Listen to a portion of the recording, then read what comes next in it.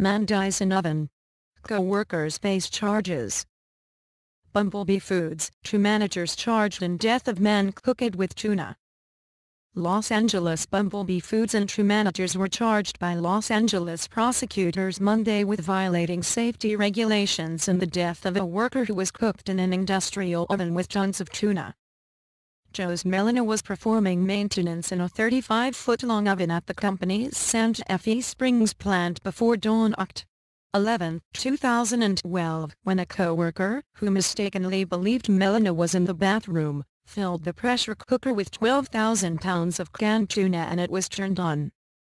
When a supervisor noticed Melena, 62, was missing, an announcement was made on the intercom and employees searched for him in the facility and parking lot, according to a report by the California Division of Occupational Safety and Health.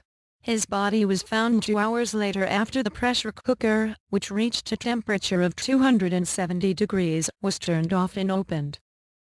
The company, its plant operations director Angel Rodriguez and former safety manager Saul Flores were each charged with 3 counts of violating Occupational Safety and Health Administration rules that caused a death.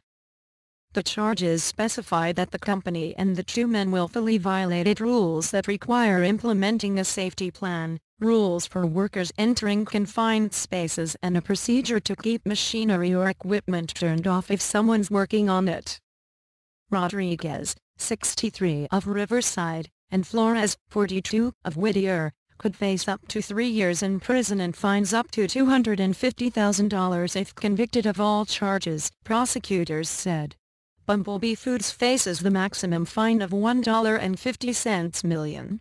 Prosecutions of workplace violations are uncommon even in fatalities.